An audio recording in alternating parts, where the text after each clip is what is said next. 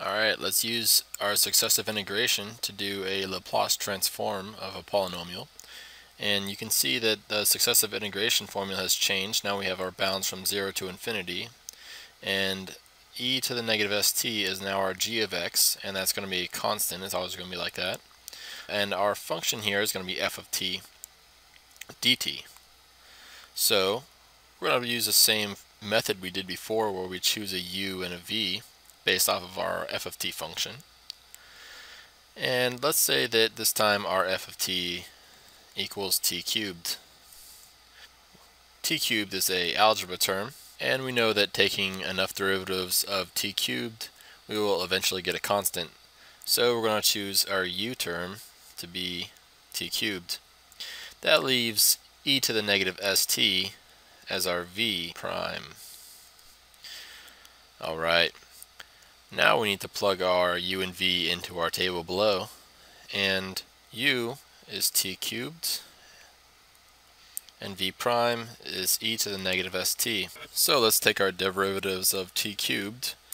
We get 3t squared, 3 times 2t, 3 times 2 times 1. Alright, now you can see when we take derivatives of any polynomial function successively like this, we're always going to get an n factorial term where n is the degree of polynomial we have.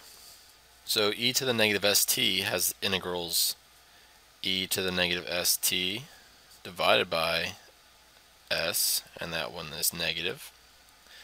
E to the negative st divided by s squared is positive. E to the negative st divided by s cubed, and that's going to be negative. So let's choose an n.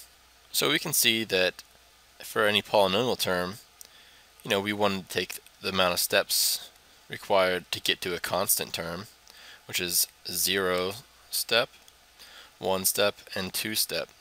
So we could take n equals 2 and do this formula out and get 3 terms. Or I want to show you a different way, and that step only requires the 0 step. Alright, so if n equals 0, we come down and fill this formula out. So it's k equals 0 to 0, we get u to the 0 order, v to the 0 order, integral from 0 to infinity, equals integral from 0 to infinity e to the negative st. Well, f of t was t cubed, right? dt plus integral 0 to infinity of u to the 0 plus 1, which is u to the 0. That's going to be this one right here, 3t squared, and v to the negative 0. That's going to be this order right here, negative e to the negative st divided by s dt.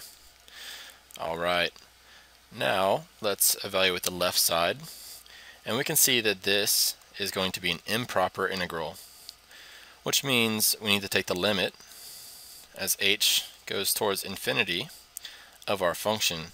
Now what is our function for u0 and v0? Well, u0 is t cubed, and v0 is e to the negative st divided by s, and it's negative.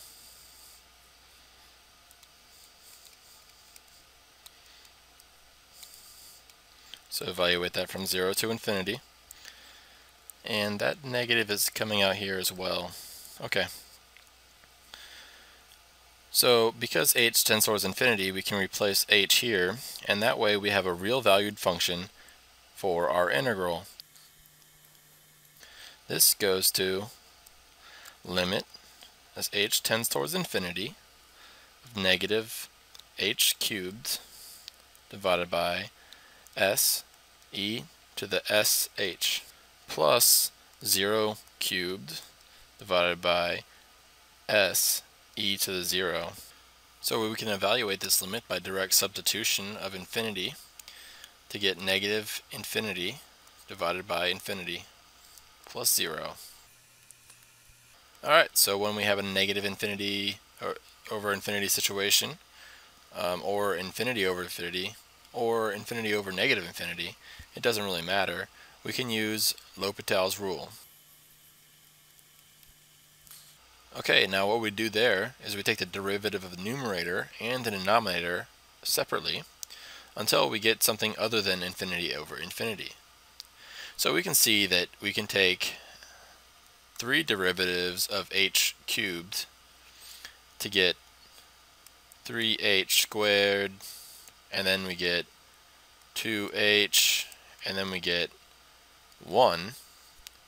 That's going to be divided by s.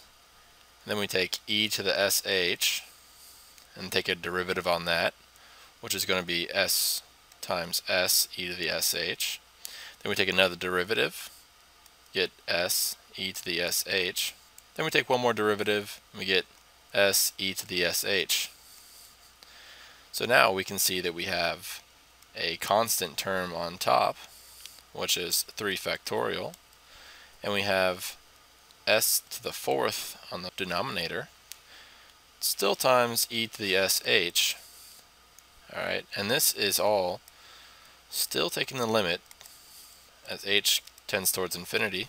So we have 1 over infinity equals 0. Now we can see that the left side is going to equal 0, and we're going to have this term here. And we can see that this is the integral we started with. Alright, f of t equals t cubed. So that's going to equal the Laplace of f of t. So this is the Laplace transform of t cubed. Alright, now we can take 3 over s and take it outside the integral. Integral from 0 to infinity of t squared e to the negative st dt. Now this integral right here is kind of interesting. What we can do is say that this is really the Laplace of t squared. Now why is that? Well, it's because we still have an e to the negative st term, and the integral is still going from 0 to infinity. So by our definition of the Laplace transform for f of t, here our f of t now equals t squared. So to complete this, we have 0 equals Laplace transform of t cubed minus 3 over s Laplace transform of t squared.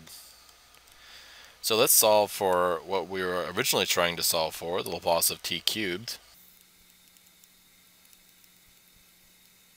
Alright, so we found this answer by taking the derivative on t cubed, and that derivative had a constant of 3. We took the integral of e to the negative st, and that had a constant of 1 over s. So if we took the Laplace transform of t squared, then by the same method we got the Laplace transform of t cubed, we can say this is 2 over s times the Laplace transform of 1 order lower, which is t. And then if we took the Laplace transform for t, we would get 1 over s, Laplace transform of something 1 order lower, which is 1. And then Laplace transform for 1 is still 1 over s. So what we have here, if we combine everything here, we have Laplace of t cubed. And now let's take this function and put it into here. Is equal to 3 over s times 2 over s times 1 over s times 1 over s. So we can say that this equals 3 times 2 times 1 times 1 divided by s to the 4th, which is the same thing as 3 factorial divided by s to the 4th. Now we can see from a Laplace transform table that the Laplace transform of t to the n is equal to n factorial divided by s to the n plus 1. Now we can see this is the same thing because we had an n equals 3 here, and we got 3 factorial divided by s to the 3 plus 1, which is 4.